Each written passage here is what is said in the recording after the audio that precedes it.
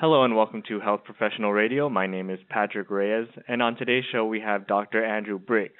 He's an expert in musculoskeletal conditions and completed his PhD at the University of Melbourne in the area of osteoporosis, spinal biomechanics, and motor control.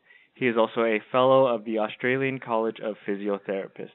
And he is here to talk about World Osteoporosis Day that takes place every year on October 20th. And it's dedicated to raising global awareness of the prevention, diagnosis, and treatment of osteoporosis. Welcome to the show, Andrew. Thanks, Patrick. Yeah, so, can you tell us what is osteoporosis? Sure. So osteoporosis is a condition that affects the skeleton, and what happens is the mineral content of the skeleton becomes less. So that leads to the bone becoming more brittle and more susceptible to fracture. It usually occurs in older people, but that's not the only group of people it occurs in. I see. And can this be life-threatening, or why is it life-threatening? Osteoporosis itself is not life-threatening unless you sustain a fracture. So a fracture can be life-threatening. For example, about 20% of people who sustain a fracture of their hip die within the first 6 months of sustaining that fracture. So in that context, it's the fracture that becomes life-threatening and leads to further problems rather than the bone condition on its own. And earlier you said it mostly affects elderly people. Is there a reason why it does affect them? Yeah, well, as you age, like all your body systems, they become less adaptable, and normal age-related changing can increase your risk of developing chronic diseases, including osteoporosis. It can be due to hormonal changes, particularly in females after menopause. But in younger people, it can also occur because it's also associated with medications and other conditions that negatively affect your bones. Is this a hereditary condition, or does diet and exercise come to play? There is a strong genetic component related to osteoporosis. So, and that's related to your ability to metabolize nutrients, bone structure, body size, and so on.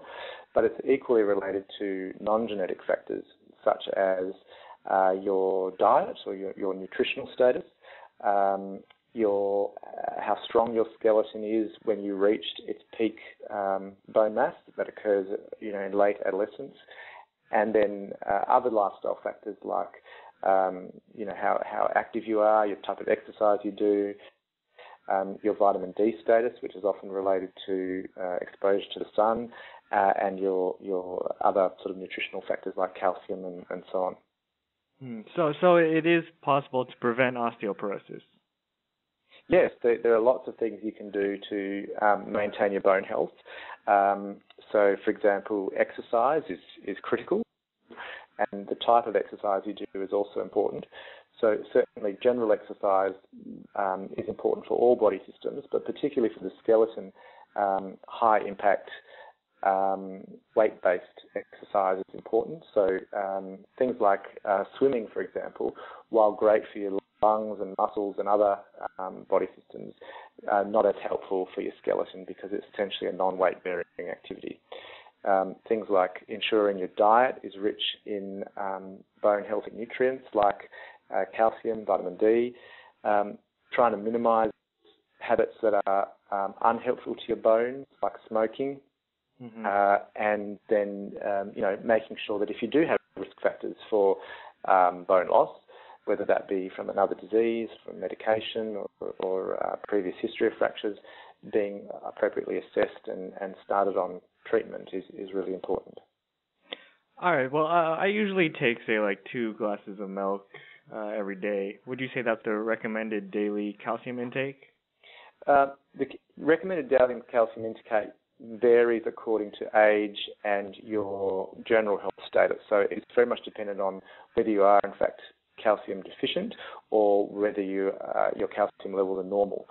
But as a broad recommendation, about 3 to 5 serves of food that's rich in calcium a day is the general recommendation. So that might be things like milk, cheese, dairy products, and other calcium-rich food.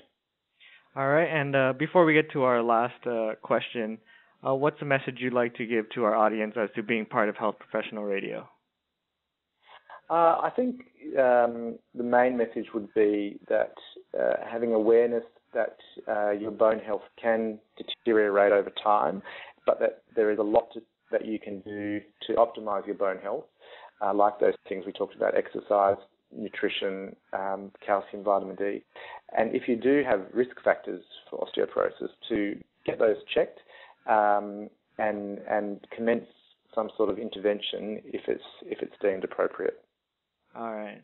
And so last question, what are the top myths about osteoporosis?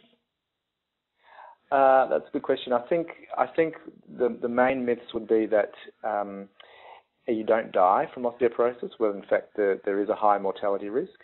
The second myth being that it only happens to elderly females is also a myth. The fact that it's just an inevitable part of aging is also a myth. And the fact that you can't really do anything about it is also a myth.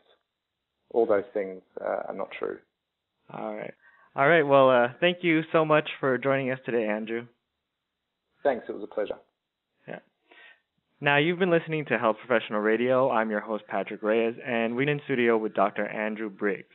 Transcripts and audio of this program are available at healthprofessionalradio.com.au and also at hpr.fm, and you can subscribe to this podcast on iTunes.